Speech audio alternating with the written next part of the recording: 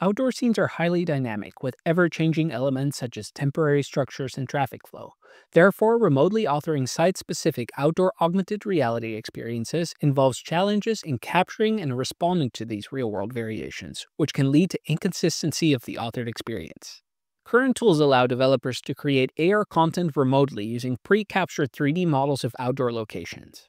Niantic's solution provides models with detail but with localized coverage, whereas Google Geospatial models provide wide coverage but often lack environmental detail. This can result in experiences that seemingly would integrate with the real world based on the model that was used during development. However, the end-user experience may be very different. To better understand the challenges of using these tools, we conducted a formative study with experienced outdoor AR creators. They described their workflow as highly iterative, involving frequent on-site visits to gather feedback that is applied remotely. A major issue was that static 3D models often failed to capture the dynamic nature of real environments. Incomplete geometry, outdated data, and missing details made frequent on-site visits necessary. They also emphasized that these visits were time-consuming and costly, and reported difficulties in documenting on-site observations for later usage by themselves or others in their team.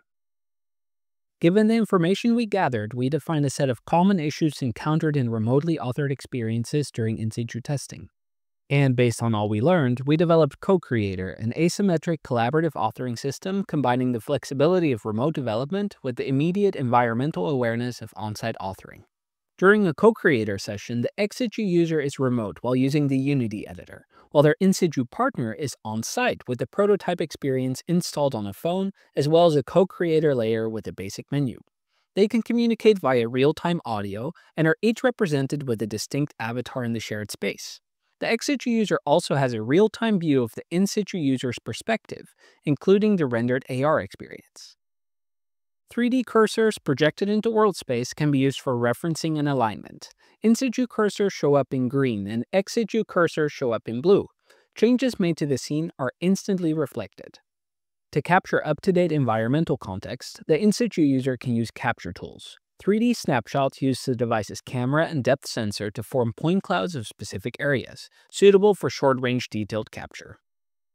And coarse 3D meshes allow the in-situ user to capture larger areas, such as streets and buildings, which is especially useful for alignment or to serve as a canvas for annotation. To create these annotations, the in-situ user can draw directly onto surfaces, highlighting specific areas or labels. Labels can be added to provide additional context, for example, to indicate a hazard such as a busy road. Or, for instance, to represent a user path using the AirDraw feature, which is controlled by moving the device through the space.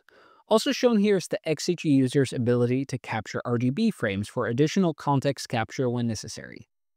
Aside from Unity-based scene editing, ex-situ users have complete freedom in spawning any objects for prototyping.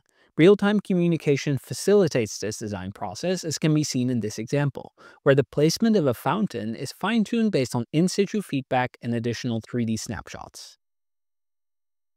To evaluate the effectiveness of CoCreatAR and elicit directions for future work, we conducted a within-subjects exploratory user study with 32 participants arranged in pairs. Each pair refined and extended AR prototypes using two different systems, CoCreatAR and an asynchronous baseline, which we based on current typical development workflows as we learned about in our formative study. The task consisted of two phases. During phase 1, in-situ participants collected feedback based on which ex-situ participants refined the experience. In phase 2, participants ideated on extensions of the experience, while the ex-situ participants prototyped these ideas. Our results showed that ex-situ developers were able to better understand real-world context when using CoCreatAR, which led to significantly more confidence in the authored experiences.